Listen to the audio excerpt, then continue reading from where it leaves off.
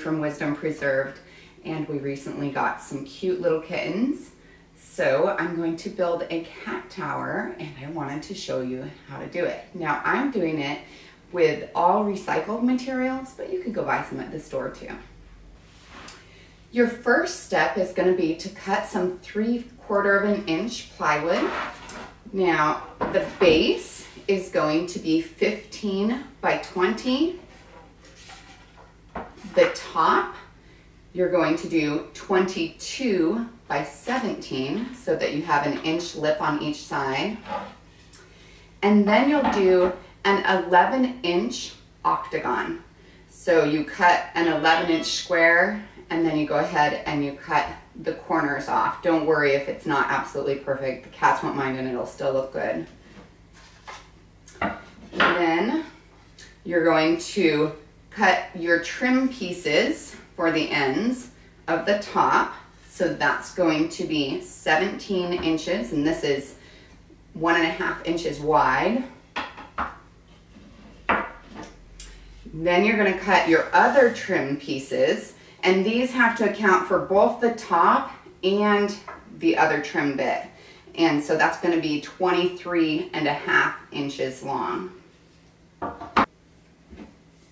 In addition, you're going to want to cut your posts. I did these out of 4-inch by 6-inch, so the actual cut is 3.5 by 5.5, unless you're doing a rough cut wood.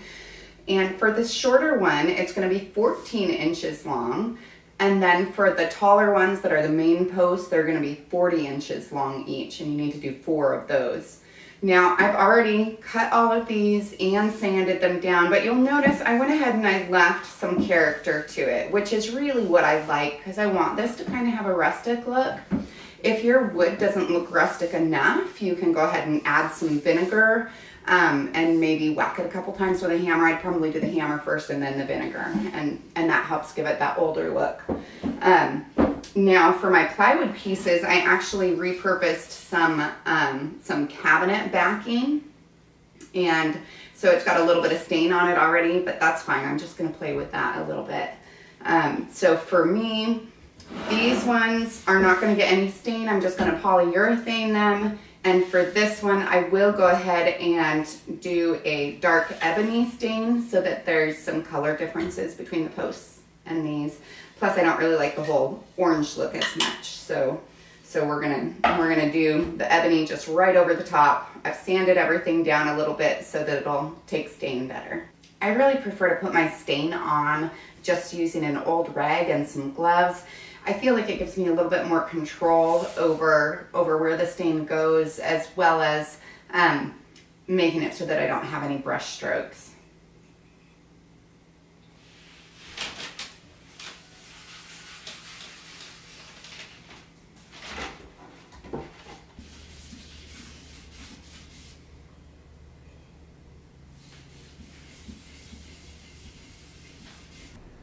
Now that I've polyurethaned the posts, I'm going to go ahead and go back over the stuff that I stained and polyurethane that as well. While you're waiting for your wood to dry, you can go ahead and cut your carpet. Now, ideally, you're going to want it to go 3 inches farther than the bottom piece of wood on each side. For us, ours was a remnant, so we only have 1.5 inches on these two sides. I'm gonna make it work, but ideally, you want the 3 inches all the way around. We just have the 3 inches on those two sides. Additionally, I've marked both where the bottom piece will go and where the posts are gonna go, because we don't want the soft carpet underneath where the posts are, because we want those to have really good contact with that bottom board. So that's the first thing I'm going to do, is cut that out.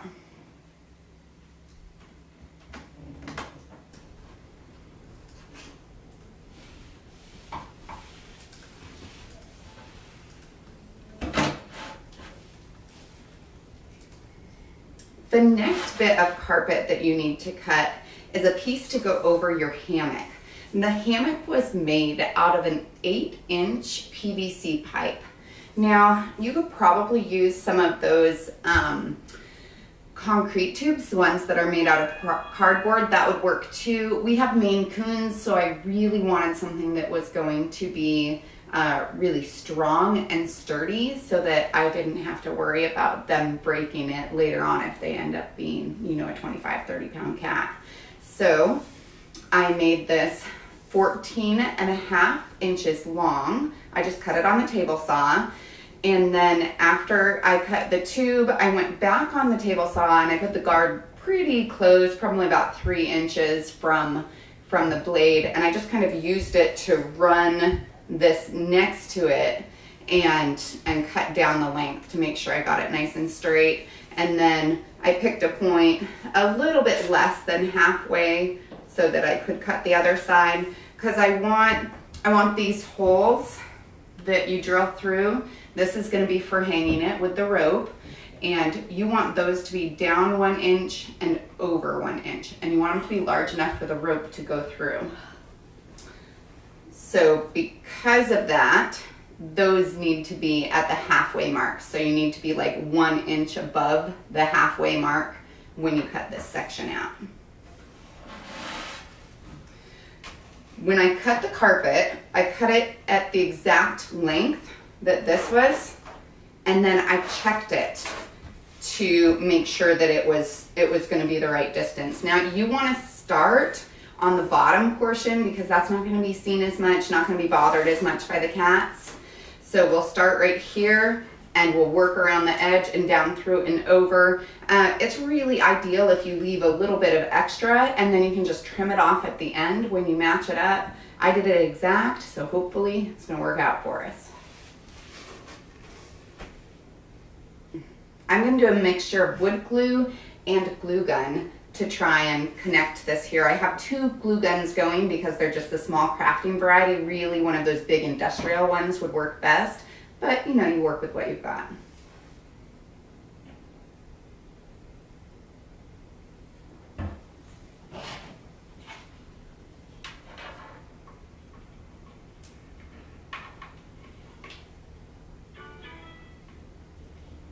Okay, and mine are just warming up.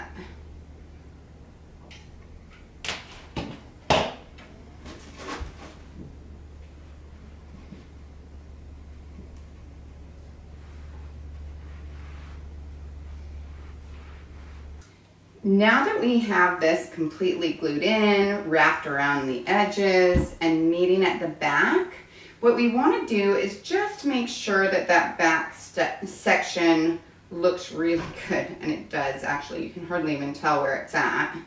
So I'm not going to mess with that a whole lot because I'm really happy with that. The next piece that we need to look at is this right here. You see how you can see the green of the PVC through that?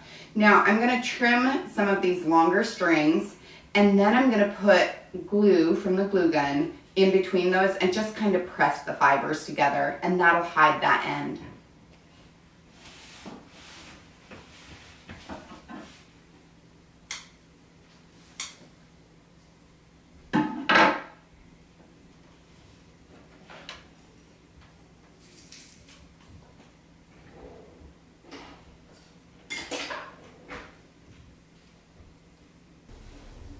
You can see now that we have this done, there is no little bits that are showing, completely covered, has a nice little seam here, won't even be able to tell. The only thing that I have left to do is to cut my holes back in so that I can put the rope through. And I'll just do that with a razor blade.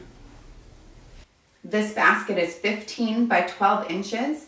What we're gonna need to do first is cover the handle with rope, because that's something that the little kitties are going to want to be chewing on and climbing on, and it's going to be just perfect for them. I'm going to do that using a mixture of the wood glue and the hot glue. With our basket handle covered with the rope, we're now ready to start putting in the stuffing. I just cut it slightly bigger than the outside edge just because this tends to be a little bit tighter here than it is right here. And this is just packing foam. You could get high density foam from the craft store to put in if you wanted. And now this is snug enough. I'm not even gonna worry about gluing it. I'm just gonna pop it right in there. And this here is part of a fleece that I have had around for a while, and I've been looking for a purpose for it, and so this is finally it. And I just cut that to fit. I considered gluing this piece in here, but eventually I decided that because I might want to take it out and wash it at some point, I would just leave it separate. To make the feathered ring segment, you need to cut a 1.5 inch segment of the 8-inch pipe, the same one that you used to cut for the hammock. And then you drill a hole through it, just the size of the rope, knot the rope, slide it through, and glue gun the feathers as well as the twine, wrapping it around it about 3 times down at the base there. And you can see that it moves really nicely when you touch it, and so it'll be fun for the kitties. Now our next step is just to wrap this entire round with rope. And I'm gonna go ahead and try using clamps this time because I think that'll save my fingers a little bit.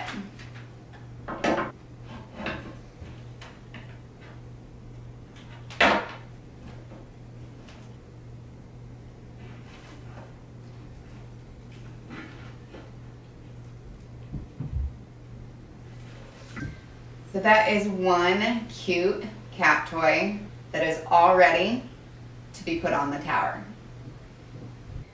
With the prep work done, it's time to start making the cat tower itself. I really like to use the 3-inch self-tapping wood screws. And now you're going to want to position the pillars on the 15-inch side of the bottom. So you have the 6 inches here, the 4 inches to the front and to the back, just to kind of help you orient. And I like to do at least 3, if not 4 screws into this because this is the base. I want it to be really stable. Line up your wood right at the corner really well.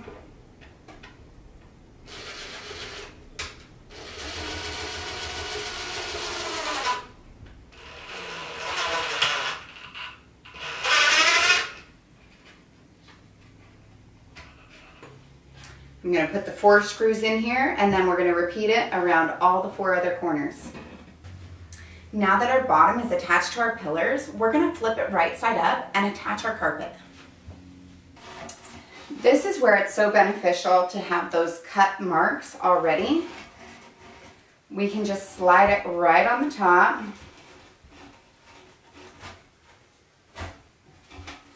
It's a little bit of a snug fit, which is what you want.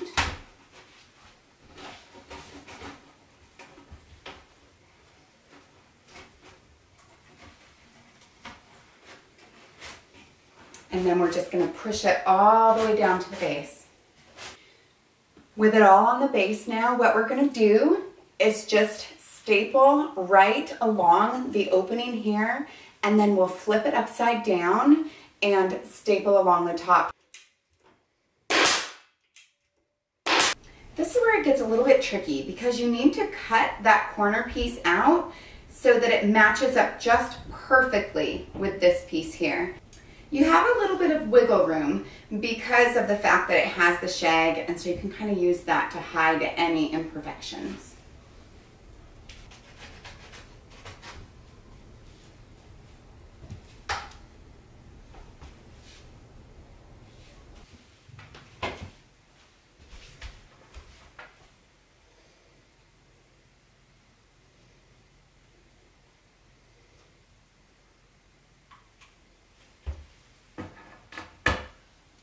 By doing this with the glue gun, you're hiding any seams that could possibly have shown. Now we're going to take some of that rope and we're just going to wrap it right around the bottom, kind of as a transition in between that carpet and the wood. We're just going to go one time around, so what I'll do is I'll staple it on the inside, the 2, and then I'll glue it all around it so that it doesn't move.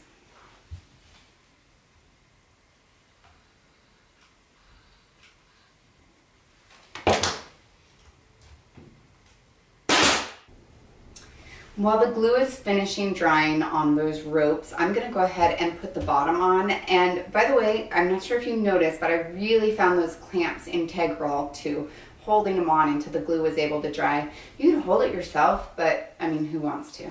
So let's go ahead and put the top on.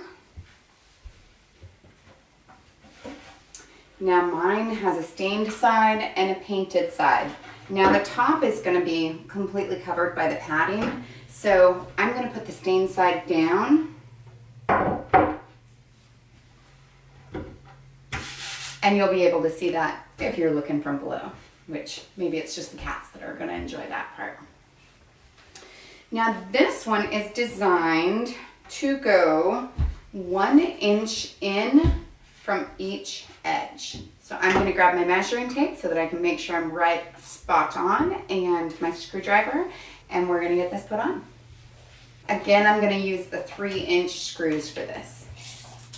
This is going to be the front of my cat tower. So I'm going to take the smaller pillar and put it right in the corner, because this is where we're going to put just a little platform for the cats to climb on. This will be more of their lounging area, but this will be a chance for them to just get high up and feel like they're, you know, high in a tree or whatever it is that cats like so much about being high.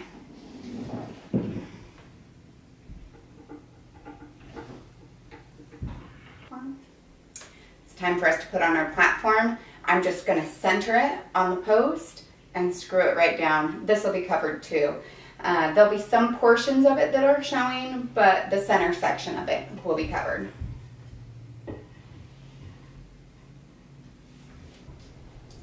The last structural piece that we need to put on the cat tower is just our little trim that goes around the top platform here.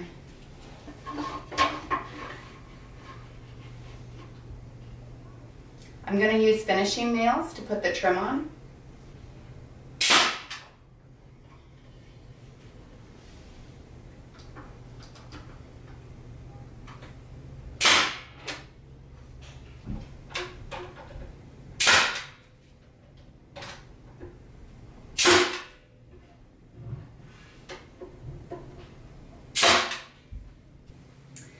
Putting in the little stairs is the next step. And what I'm going to use for that is these 3.5-inch PVC pipes. They have an opening here of 2 3/4, and they are 10 inches long. Additionally, I have put in a little 1/2 inch notch here so that the rope can go through it. And I have that same 1/2 inch notch going at a diagonal on one of the rounds for each one. So we have their little plugs that are 2 3/4. In addition to having the 2 that have the notches, you also need 2 that don't have notches. And those are just going to be the plugs at the end. The other ones are going to be the part that you attach it to on the tower itself. I'm just going to put these together using 1 5/8 inch sheetrock screws. It's not a real picky step, this one. So starting by using the side that's not notched, you'll want to put in the round, the plug, that's not notched. Now the way I ended up doing mine is I actually drew a circle on it, and then I just, you know, did straight cuts all around it until I finally got down to that circle size. It'd be better if you could, you know, not have to deal with the going back and forth, but that's totally up to you. Okay, so you want to get it in there, but you don't want it in too far. You just want it blocking off the end, and this is where you're going to be able to attach the rope to. And I am going to do a little bit of a pilot hole here.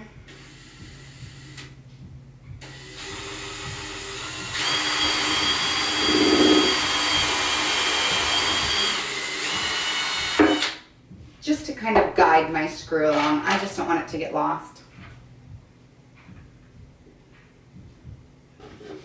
And we're just going to do 3 screws on each plug. Because these steps are going to be holding some weight, I'm going to put them in with the 3-inch screws. I'm going to put the first one at 12 inches and the second one at about 32 inches. You can adjust it if you want to based on the size of your cat and kind of what you're thinking, but make sure that the little notched portion is pointing out, because that's gonna be what allows the rope to go out and maintains that end. I'm gonna put the notched portion on the bottom just so I can kind of hide it a little bit more.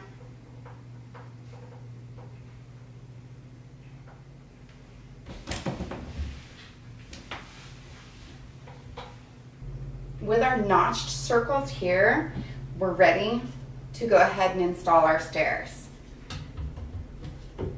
So this is how you're gonna do it. You're gonna match up the notch and then push it back. We're gonna go ahead and start with the bottom one. So what I'm gonna do is place my rope inside here, and I'll probably place a good, 2 or 3 inches. And then I'm going to put it over this, matching up the notch with the rope. And now I have my rope coming out and it's ready for me to start wrapping so that I can have that stair. But I'm going to need to screw this on first, so that's what we're going to do.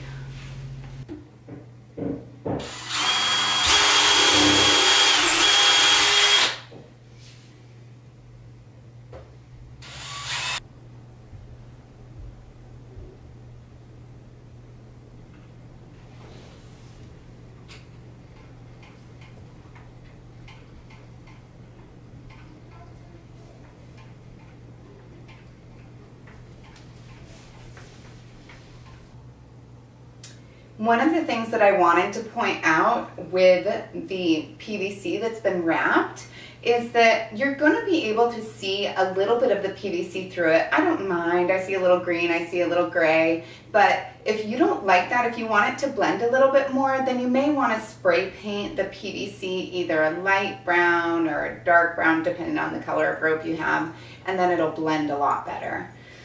The next thing that I'm going to do is go ahead and attach our little toy. I place this on the front pillar, kind of right in between the two stairs.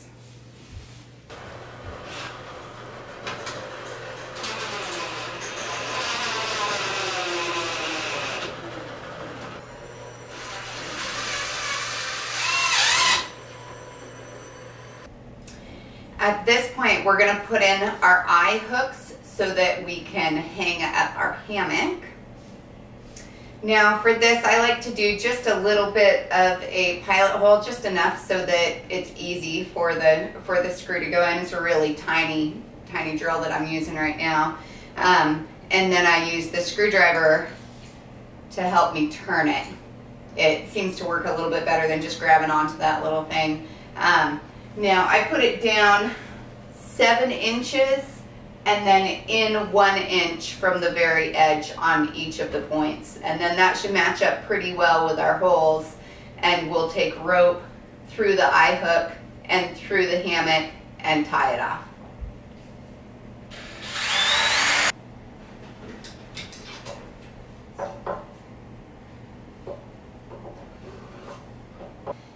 For this next step, you need to cut 4 1-foot segments of your smaller rope and then feed it through the holes that you made in the carpet on your hammock.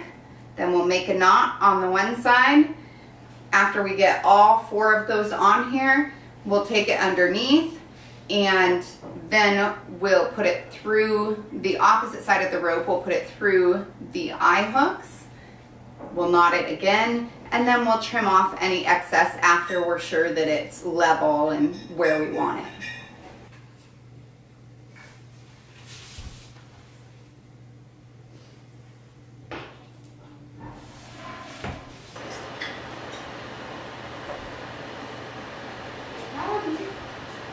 So we got the hammock installed.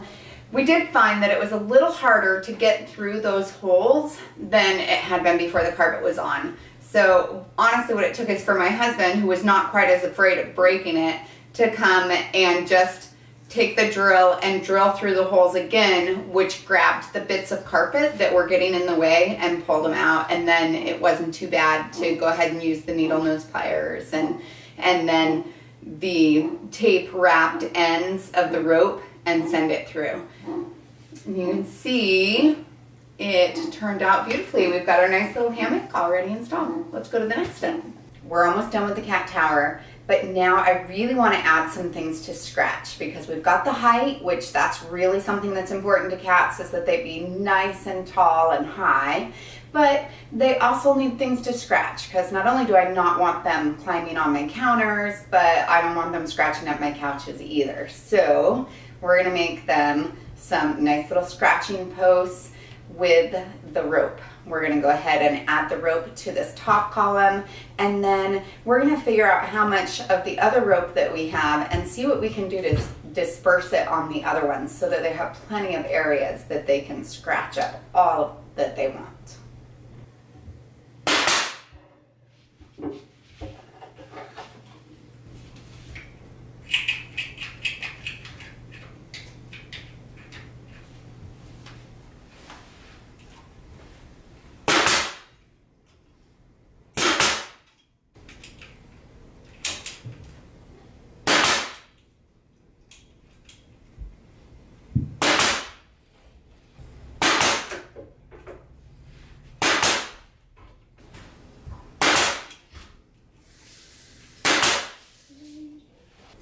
I finally got all the rope on there.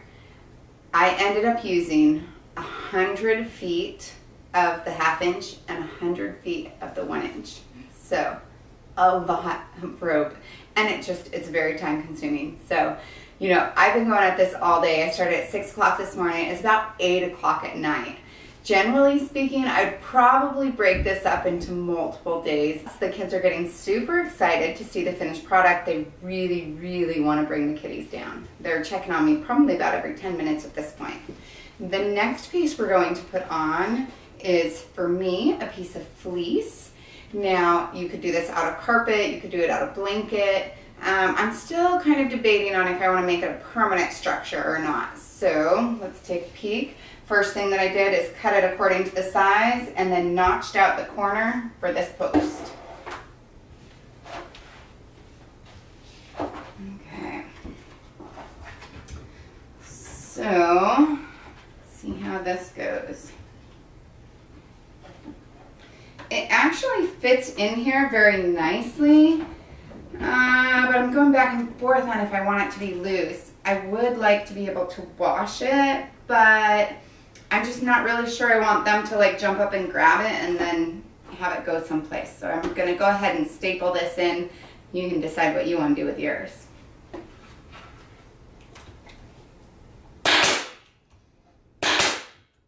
So I'm super happy with how the fleece turned out on the top. I did decide to staple it around the entire side and a couple of times in the middle because I didn't want it to poof up at all. The next thing we're doing is we're going to go ahead and cover our little platform. For the platform, I cut a 9 by 9 inch fleece. And the goal of this is to not necessarily cover the whole thing, but have little bits of wood peeking out and just kind of have it going over the corner.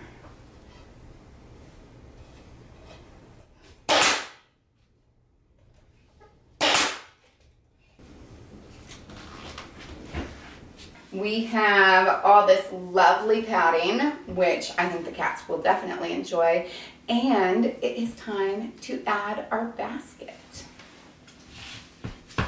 The final point, putting in our basket, it goes on the very bottom. I think for right now, I'm gonna leave it unglued. Eventually, I might decide that it needs to be glued in there, but I kind of like that I can take it out for cleaning. And, you know, if I decide to do a different basket or something else in the bottom there, it kind of gives me some options. So for right now, I'm going to leave it unglued. If you wanted to glue it, it would be really easy to do the wood glue on the bottom and maybe even a little bit of hot glue with it. You know, really this whole project's been like staples, hot glue, and wood glue. So kind of a fun project, went together pretty quickly. Let's take a look at the final product. We've got our basket in the bottom. We've got the scratching posts. We've got the little ladders on the side, the toy, the hammock, the platform, and then the taller tower there for the cats to stand on.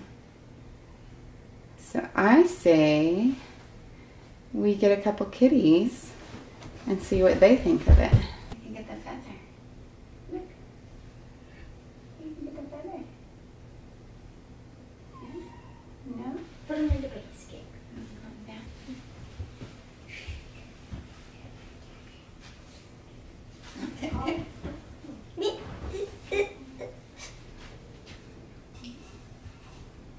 He's like, what is this place?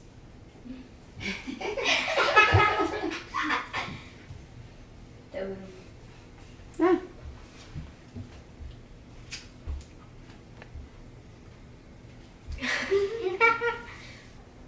If you'd like a materials list, go ahead and go to our website at wisdompreserved.life.